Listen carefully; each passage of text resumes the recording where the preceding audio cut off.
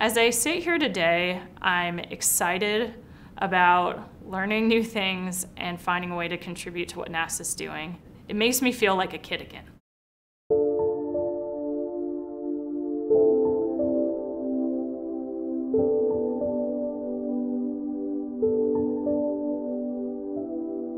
I grew up in Montana, Colorado, and Washington. Both my parents are from Montana, so I'm definitely a Montana girl through and through, but I went through high school in Washington, so I kind of consider Richland, Washington my hometown.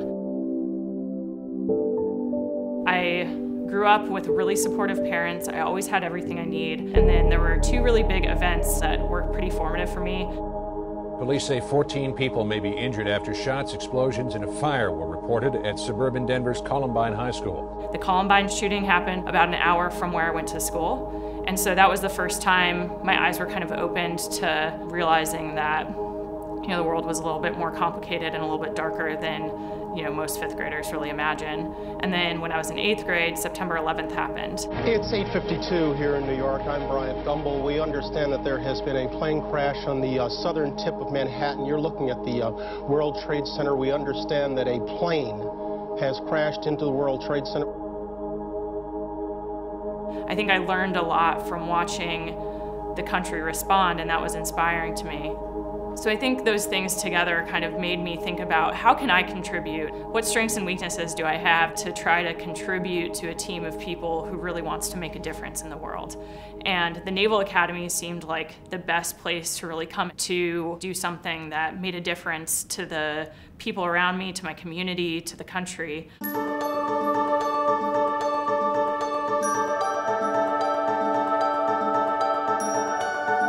Rise.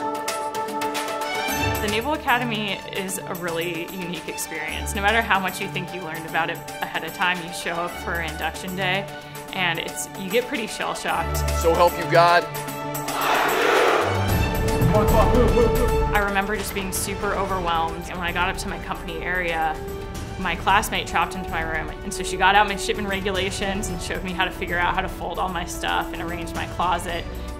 Our mission here is to train each one of you to become a midshipman at the United States Naval Academy. For me, the most defining characteristic of the Naval Academy that made it a great place for me to be developed was the incredible mentors.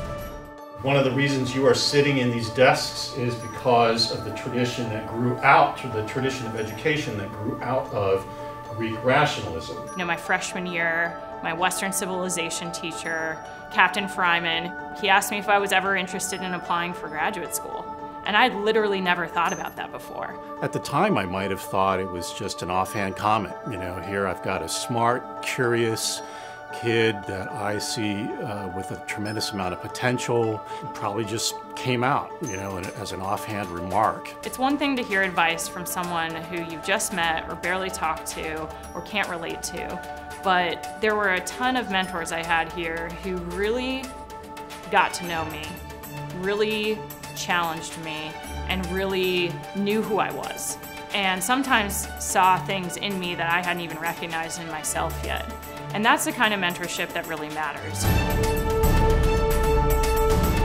And that's just one example of many, whether, it's Karen Boyle, my cross-country coach, who always pushed me to run faster, to train harder, to contribute more to the team. First group, ready, go. Good job, ladies. All the way through the cone. Excellent, good job.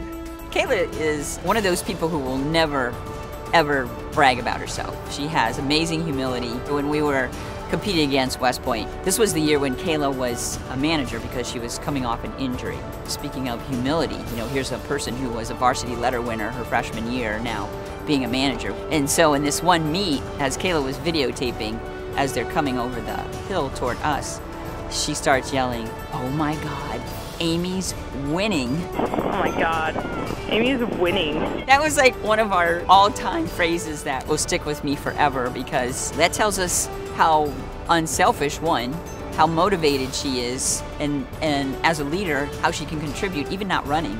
Keep it up, babe! I give her credit because who knows, without her in that role at that moment, we may not have won. Oh my God, I'm gonna cry. I'm so happy right now. I definitely think the foundation I got at the Naval Academy for learning how to be a member of lots of different kinds of teams translated into my experience in the submarine warfare community. As early as next year, women will be where they haven't been allowed to serve before, aboard Navy subs. The Naval Academy is kind of this protective bubble. You know, things might feel stressful, but really you have a crazy safety net there to catch you if you fall or fail. In the submarine fleet, you know, we're out there doing real missions with real equipment and real people. Like, our lives are on the line, and we have to work together in order to operate in this really complex environment. Do not assess risk of collision to exist. Recommend maintaining course and speed.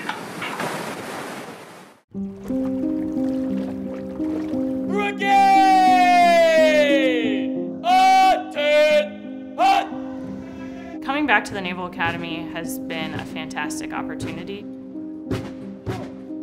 Coming back here as the aide to the superintendent of the Naval Academy was a defining moment for her. When I came back to start my job here, I really wasn't sure what I wanted to do next. I wasn't sure if I wanted to stay in the Navy, and I wasn't sure what I wanted to do if I didn't. The reconnecting with midshipmen, the faculty, the staff, the institution which really started it for her, made her see her future, whether it was going to be in the submarine force or something else, in a whole different new light.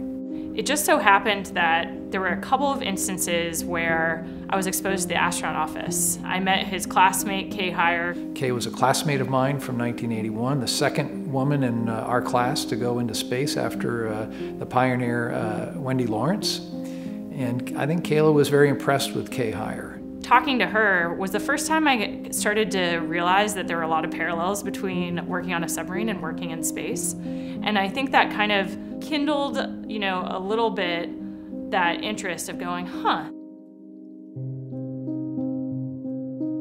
And then a few weeks after that, we went to this big event at the Air and Space Museum. But as we were pulling up to this event, I told the soup, I said, you know, sir, I've actually kind of been thinking about the astronaut program lately.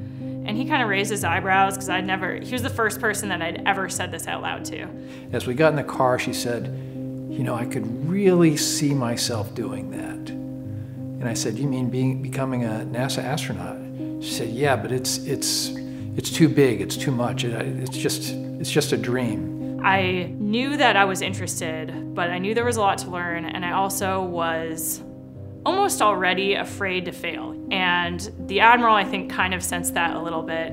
And he looked at me and he just said, Kayla, do you know how you become an astronaut?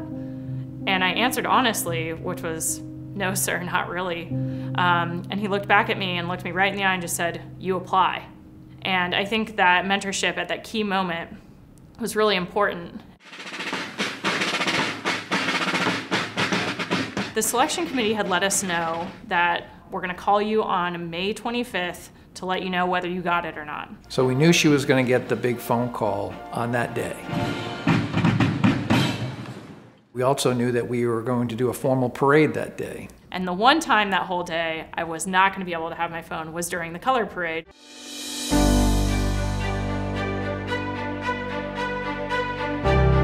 The brigade is commanded by the Midshipman Captain Philip Rowe of Annapolis, Maryland. And Lieutenant Kayla Barron, as my aide, was standing behind, you know, the distinguished guests and the formal party, actually counting the guns to the honors for our reviewing officer. And before the parade ended, somehow the phone rang, and obviously she couldn't answer it. I did the parade, I got back to my phone, I picked it up, it was 12:04, and I had a missed call from Houston at 12:03. And the superintendent came up and I was like, sir, I missed the call by 1 minute.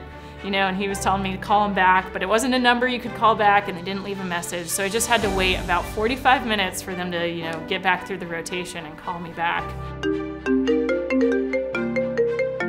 And so when I answered the phone, Brian Kelly, he asked me, are you still interested in coming down to be a part of the next astronaut candidate class? It's the easiest question I've ever had to answer.